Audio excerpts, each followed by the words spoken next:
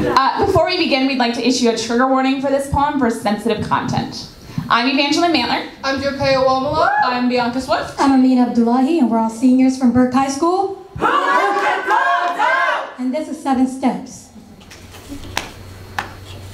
We have found it! The secret behind folding the hijab. Guess what? You won't even look like a carrot!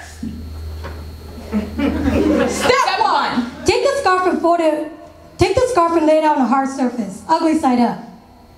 Do you wash your hair? Do you even have hair? No one wants to confront the ugly. Better to hide it. Out of sight, out of mind. Step 2. Take the scarf and fold it 3/4 down, but be careful. Fold it halfway down and you'll look dangerous. Angry, rabid, foaming at the mouth, ready to take out as many people as you can. And careful, don't fold it a quarter way down and you'll look oppressed. As if the fabric of your job controls your brain, sealing your lips and our ears.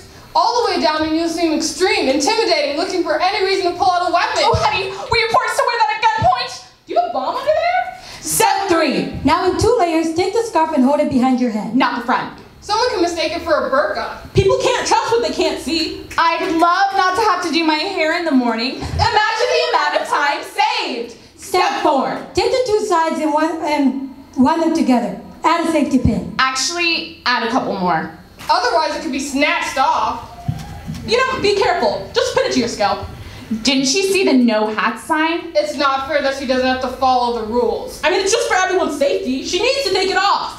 Step 5. Take the 2 ends and wind them tightly together, bringing 2 different perspectives to an understanding. Unless you want to be accepted. Then you just need to let it hang, like a nun's habit. Step 6. Wind the fabric into a circle, making a bun. You can't be done yet. Are you sure it was done right? Make sure to eliminate all faults of misunderstanding. Quick, get down! She's got a bomb! Please don't hurt us! Enough! Which twist made me a terrorist? The same fold that made you voiceless. The same crease that made you dangerous. The same wrapping that made you oppressed. The truth is, there's no one tutorial to eliminate. Stereotypes. Xenophobia, fear. So stop trying. Step 7. Realize These steps don't work. Realize Your identity doesn't depend on others' opinion of you. Realize you don't have to hide yourself for the comfort of others. Realize there's only one thing you can do.